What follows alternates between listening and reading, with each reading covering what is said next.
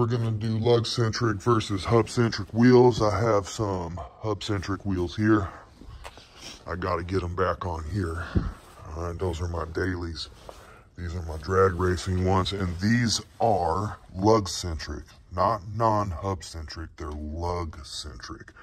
All right, so the only difference between the two, the lug-centric and the hub-centric, is the way they're centered. All right, the hub-centric is centered basically by the hub, but they're ultimately centered by the lug nut itself, not that one. I use this one for those. It's ultimately centered with this, all right? So what this protruding part of the hub does is bring you within a fraction of a fraction of a fraction of a fraction of a fraction of a freaking fraction of a, you get it? All right, so when you do clamp this down in any manner, you don't have any vibrations. All right, it makes it easy for everybody. All right, it makes it easy for the entire manufacturing industry, the maintenance industry. All right, hub-centric wheels just make it easy. It makes sense. All right, now non-hub-centric, lug-centric, actually centered by the lugs. It's a little bit more difficult. You can't just slap it on.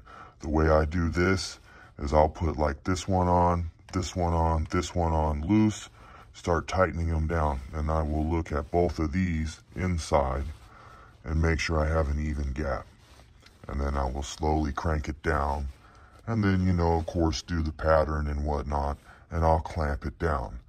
Now, it doesn't matter if it's lug-centric, right here, or hub-centric, doesn't matter. What holds it onto the hub, this part, right here, the flat part, not the protruding part, but this flat part. What keeps the wheel on and holds the weight is the clamping force onto this. All right, that is how it works. When you have a heavy duty vehicle that has more, all right, they have more studs, more lug nuts, that's more clamping force.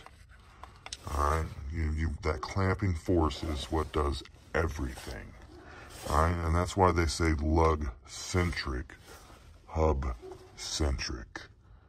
All right, it's not hub-supported centric. Lug, non-supported centric. It's not how it works.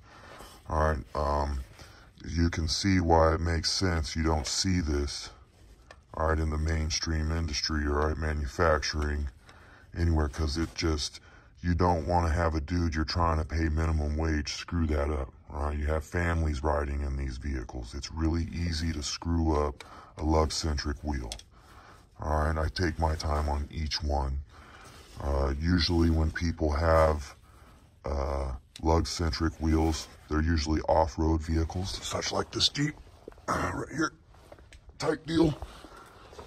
All right, and you have professionals and individuals that, you know, usually know what they're doing putting these wheels on. They understand that they need to be centered with the lugs. That means you can't just slap it on there.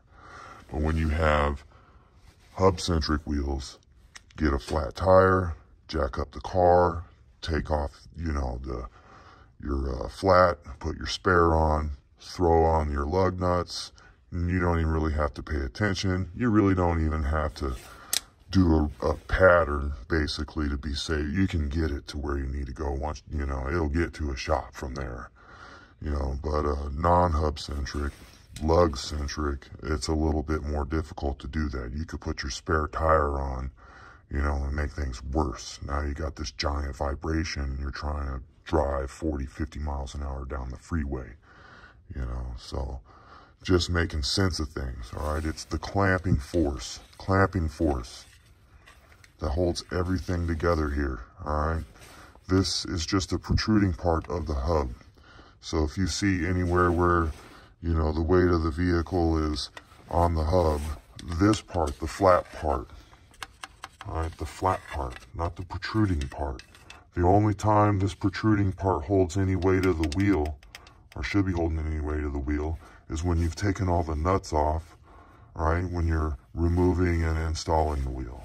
It's the only time you can slap it up on there. That's what that's actually for, just to slap it up on there. You get your lug nuts in there, it's actually going to center out more. Like I say, take an electron microscope, look in there in a hub-centric wheel with everything on there, there will be a gap. All right, some dudes have tried to explain that physical gap that's actually there, but it's kind of hard. Some dudes don't get it, you know, but that's the way it is. The wheel doesn't move, whether it's hub-centric or not. Once these conicals are in there, there should be no movement. If there is any type of movement, you have problems coming, bad ones. All right, so there's no movement. All right, so movement means that it is touching this protruding part. No movement means that it is not.